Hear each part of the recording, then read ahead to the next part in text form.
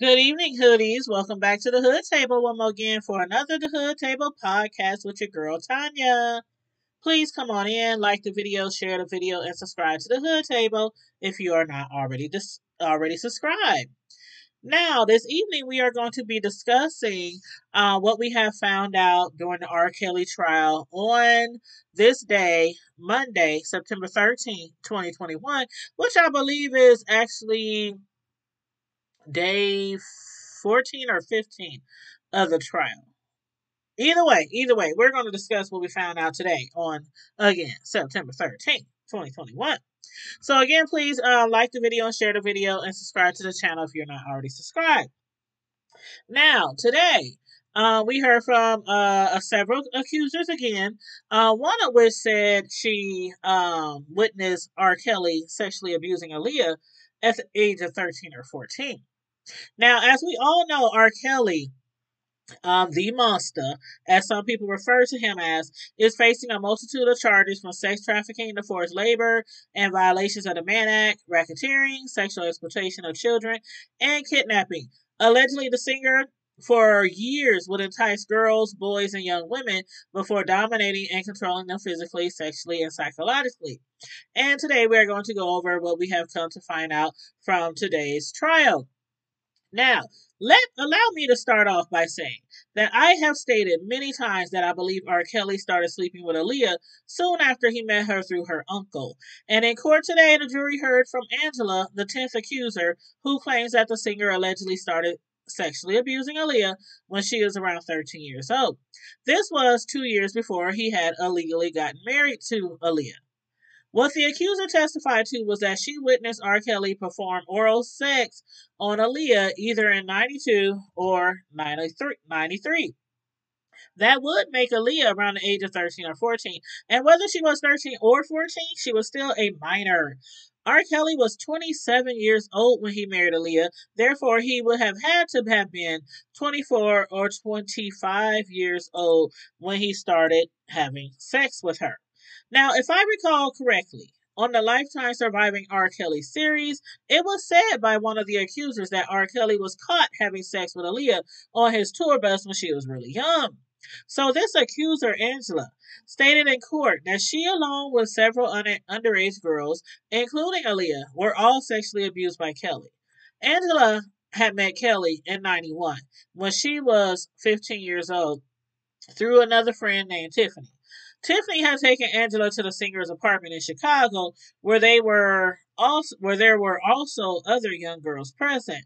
There at his apartment, during which a party was taking place, each of the girls were called into a room to join Kelly for sex.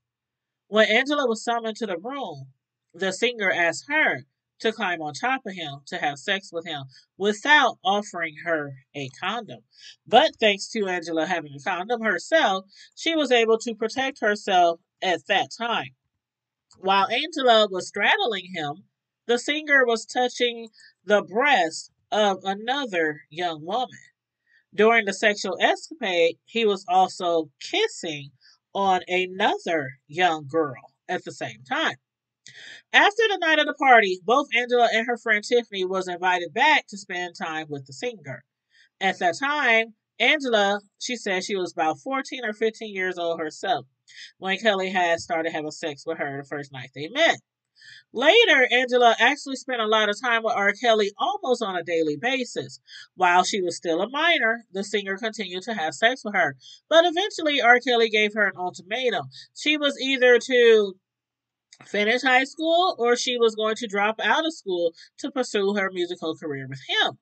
Although Angela was an aspiring singer, Kelly made her a backup dancer. Even though she used to be part of a girl singing group by the name of Second Chapter, R. Kelly gave her a dancing opportunity versus a singing career. While being a backup dancer to the singer, Angela met Aaliyah through him. At the time she met the up and coming singer, it was about 92 when Aaliyah was around 13 years old. R. Kelly had described Aaliyah to Angela as the next up and coming artist, the next hottest wave from out of Detroit. And that Angela was going to also become a backup singer or backup dancer for the up and coming artist. The first time Angela witnessed R. Kelly sexually abusing Aaliyah was again in 92 or 93. Angela, Kelly, Aaliyah, and Kelly's entourage were all on his tour bus. And at one point, while goofing around with other girls on the bus, Angela attempted to play a prank on Kelly. When she opened his door so that they can pour water on him, she spotted R. Kelly's face in between Aaliyah's legs. He was obviously performing oral sex on the young teenager. Angela claims to not have ever spoken to R. Kelly about that incident or what she had witnessed. She did, however, stop working for him in the mid 90s. But regarding any abuse from R. Kelly, Angela also, during her testimony, recalled how R. Kelly would punish them with sex. If the girls did not follow one of his rules, he would subject them all to having sex with him. To a certain degree, Angela claims that having sex with Kelly was mandatory. On one occasion, on a stop in Washington, D.C., Angela described how she, Aaliyah, and other girls had left the hotel to get something to eat without his permission. Without him knowing, they had slipped off to a nearby 7-Eleven convenience store to get something to eat. After finding out what they all had did, Kelly told them that we would all have to put out that night. It was dues time, said Angela. Evidently, from what we have heard throughout his 30-year plus career, he had a very healthy sexual appetite. But too bad internally he wasn't that healthy, being that he kept giving people the herpes virus. hmm Anyway, moving right along. Another witness took to the stand today to testify against R. Kelly. The witness, Diana Copeland, admitted to not witnessing the singer's abuse, the singer abused, sexually assault, or kidnap anyone. What he did do, however, was force her to write false confessions. We have already heard how the singer allegedly would force people to write false letters to their loved ones about them beating on themselves and other things, when in all reality, the singer was the one spanking them when they so called got out of line. Under oath today, Diana Copeland recalled how R. Kelly had very strict rules that were to be followed. She was actually his longtime assistant. From what she stated in court, the singer at times was very cautious, maybe to the point of even being paranoid, which is totally understandable from everything that he is alleged to have done over the years. As the other witness, Angela, stated today, Copeland says that Kelly would get pretty upset at times, to the point that over the 15 years she's worked for him, Kelly has made her cry several times.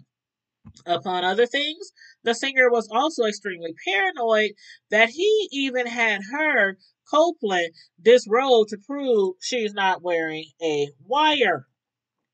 But despite him being so cautious with people trying to set him up, he was not in the loop whatsoever when it came to his books. And we've all heard over the years how R. Kelly was not too bright, allegedly, upstairs when it came to being book smart or handling his financial business. He was an awesome musician. I'd even call him the Mozart of American R&B music, songwriting, and recording. But in spite of him being an amazing artist per Diana, he was in the dark when it came to his bank account and musical royalties. Diana also claims that the singer had no idea what his own social security number was. Now, how many people do you know in their 20s or 30s that don't know their social security number? Regardless, this and his many alleged payoffs to accusers or family of accusers would have had to contribute to why he's totally broke right now.